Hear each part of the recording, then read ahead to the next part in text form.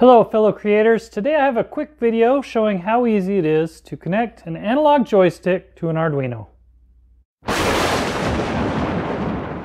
For my application I considered using one of these inexpensive thumb joysticks.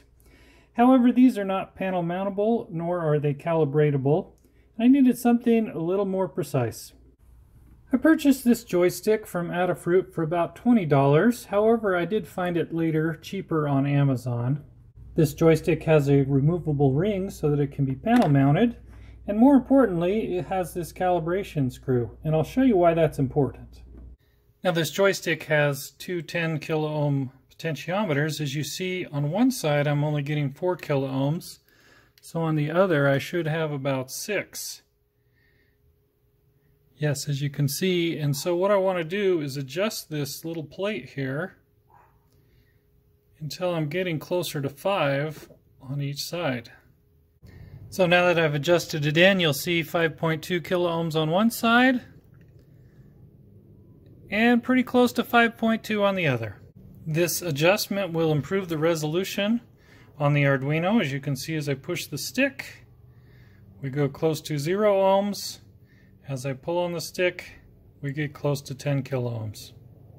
To test this out, I grabbed a scrap piece of telephone wire I had laying around, connected black and red to each side of the potentiometer on both pots, and green and yellow to the center poles. On the Arduino side, I connected the red wire to 5 volts, black to ground, and the green and yellow I connected to analog 0 and analog 1. So let me quickly go over my Arduino code, and as always I will post this on my Facebook page. So starting with the variables, I have an X pin and a Y pin that are channels A0 and A1 on the Arduino. Those correspond to the outputs of the joystick. I have a deadband, which I will discuss here in a minute. X position, Y position, and X speed and Y speed. Now these integers are not really needed in this code, but they would be needed if you were, say, controlling a motor and wanted to use PWM to control them. Here in the setup loop we start the serial monitor, and in the main loop we start reading the joystick positions. So first we have our X position, which is an analog read of our X pin.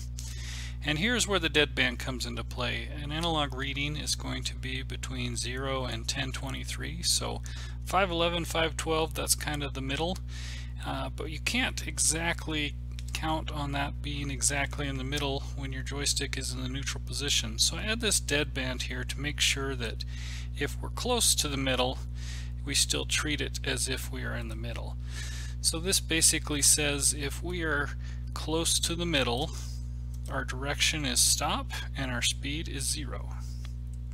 So down here is where the magic starts to happen. So if our joystick is detected to be greater than the middle position plus the deadband, we make our direction forward and we map our speed according to that position. So between where we're just outside of the middle all the way up to 1023, we will map that to a PWM value of 0 to 255.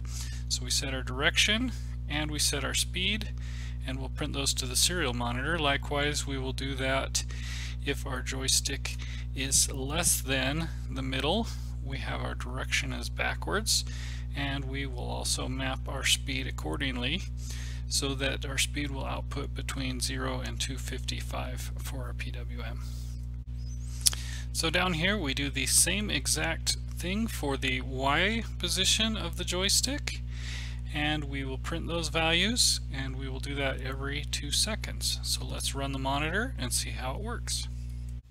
With the stick in the neutral position, we're seeing both directions as stop, both speeds as 0. As I advance the stick forwards, you'll see that X speed increase, and as I pull it backwards, you will see it switch directions, and the speed once again increases the further I pull back. Same for the left, same for the right, and so I go diagonal, forwards and right, forwards and left. You see wherever the stick is, it will give us a speed in each direction. For those of you who follow my channel, I just wanted to give a quick update. I think this version of the Arduino hovercraft is finally ready to be tested on the lake. So keep your eye open for that video in the upcoming weeks, and as always, thanks for watching.